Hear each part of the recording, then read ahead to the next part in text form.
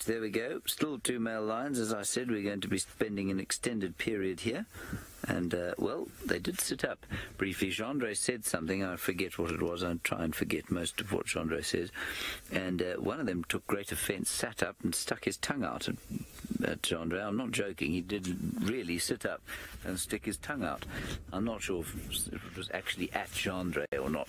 It was probably not. I think it was just that he has his tongue stuck between his 2 front teeth. It was your mention of breakfast. You think it was my mention of breakfast and licking his lips? Anyway, they looked up towards the herds there, and I'm hoping that they're going to get up and go and perhaps hunt them. Wouldn't that be nice?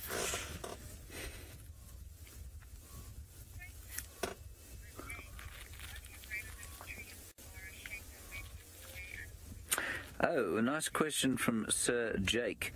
You're wondering if the umbrella-shaped trees here, like most of those Abalanites trees that you're looking at there, are shaped that way because of the way animals eat them.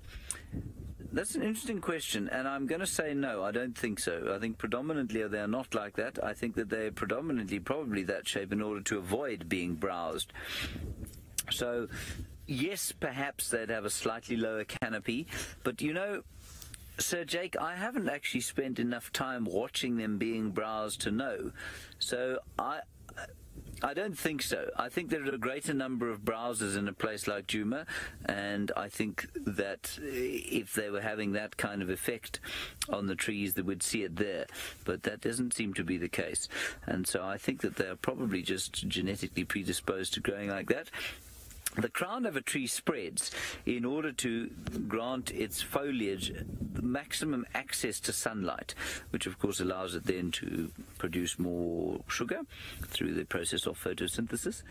And so a spreading crown is a wise choice from, you know, any tree's point of view. And these are small leaf trees, and so I think the spreading crown is just to kind of get as much light onto the photosynthetic parts of the plant as possible. That said, yes, of course, there will be some animals that browse them, but if you think about the height of these trees, if you think about the shape of them, they are not... You do see browse lines on trees, and this is what we sort of Sir Jake's getting at. But a browse line will normally be much lower down than that. It'll normally be at the level of, say, a goat or an impala, for example. And you see it in community lands, especially in very arid areas, and you'll find there's a browse line around trees. And yes, you do see it to a certain extent in a wildlife area, especially during a drought, but it's normally shorter animals that get at them, because of course the tall animals that would get at these trees here are elephants and giraffe. And elephants, you can't, if you grow out or grow above where they can get to, they just push the tree over. Giraffe obviously eat from the top, they don't eat from underneath, and so no, I think you'll find that these are largely shaped just by genetics. That said, I haven't read anything that says that, so I'm just thinking on the basis of my experience out here. Thank you very much, Sir Jake, for that question. Now, Mary Kay, you want to know if the lions are sleeping deeply or lightly. Let's do an experiment, given that we've been talking about science. I'm going to clap lightly, not very loudly, and let's see if they wake up. I don't mind waking them up, because they'll go back to sleep again.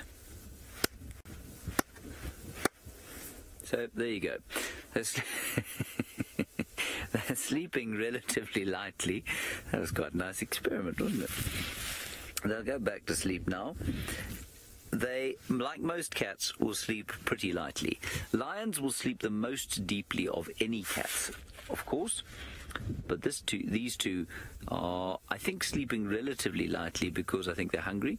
I think they're thinking about something to eat, and because they're young males, so they don't have the same confidence or, what should we say, they don't have the same... Yeah, they don't have the same confidence in their territories that a big male lion would have.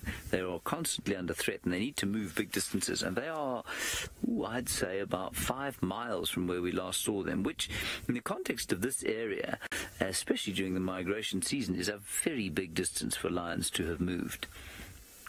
So that's why they won't sleep quite as soundly as some.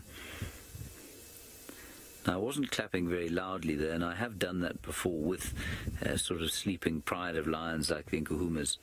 Don't even look up. But these guys will just be slightly less confident, and I think they're hungry.